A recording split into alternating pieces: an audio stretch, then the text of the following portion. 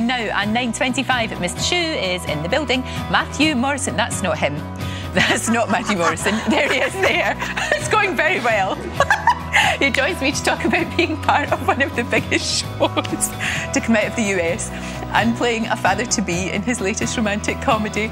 And she was crowned the winner of the X Factor in 2000. Years surrounded by hormonal teenagers as Mr. Shoe in Glee, my next guest has moved over to the big screen to be surrounded by hormonal mothers-to-be in his new movie, What to Expect When You're Expecting. I'm going to be talking to Matthew in just a minute. First, though, let's take a look at him in action.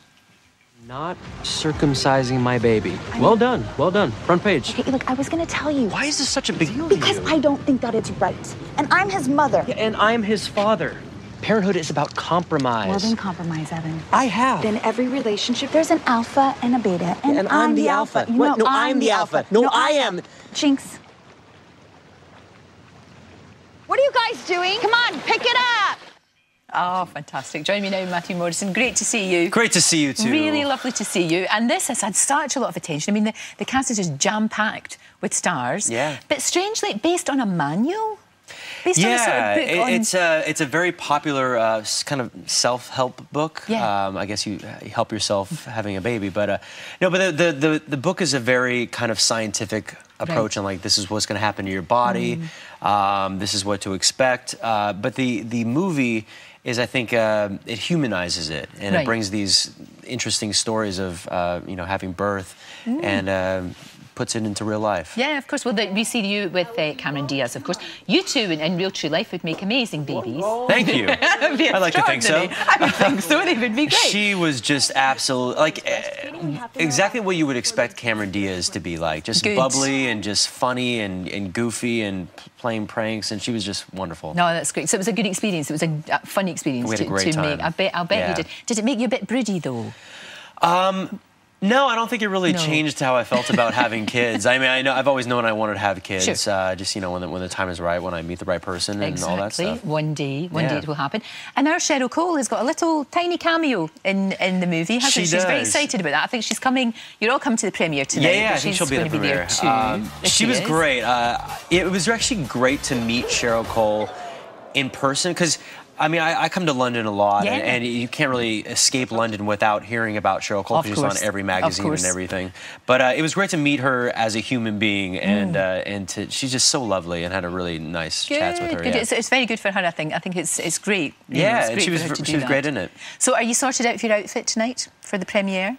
Yes, I am. Good. Although boys don't have to worry as much as girls. No, it's not too bad. You just shove a suit on and you'll be on, ready to go. Fine. I know. And Glee, still loving Glee. You know, it's just great, isn't it? It's so good. I liked when you had Gwyneth Paltrow, and I had no idea that she could sing so well. I didn't either. Amazing. I didn't either. She was wonderful, and it's probably my favorite time of the show was actually working with her. We had such great fun, and we got to dance together and sing together, and she's just become such a great friend of mine. That's good. And you're a bit of a regular at the White House. Have you been performing there quite a lot? I think I've met the Obamas about 7 times. I got a little crush on Michelle, I'm not going to lie. I can understand that. I think everybody has. Girls have got a girl crush on her. I think she's an amazing lady. She's a beautiful woman. And I mean, my favorite experience is when I went there recently. I sang at the Christmas time, and I sang this Hawaiian Christmas song. It's called Melekalikimaka, and it means Merry Christmas in Hawaiian. Right. And I'm kind of pandering to the president because he's from there. Indeed. But that's all right, though. I sang it, and then afterwards, there's always like a line, and everyone greets the president and shakes his hand. And he was so, I guess, taken by it. He goes, Matthew, and he gives me a big hug, and it was really what a special moment in your life. That's extraordinary. Now, look, do you still stand on your head at the end of a day? Because I read somewhere that just to relieve the stress of the day, you stand on your head, and I thought, what a good idea. You know, that's been interesting. No, I only do that when I'm really tired. Okay. Like, because we work long hours on the set and everything, and if I'm tired and I just kind of need a little boost of energy. And does it work? It does. It kind of rushes the blood to the head. I think that's a great idea. Yeah. How long do you have to do it for it to work? Not long? Not too long. Maybe like 30 seconds. Oh, okay.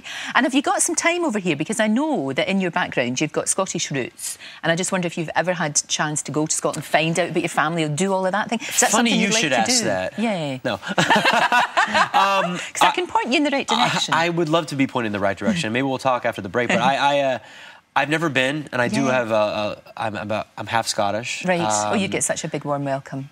Warm welcome. I mean, that would be great. I know.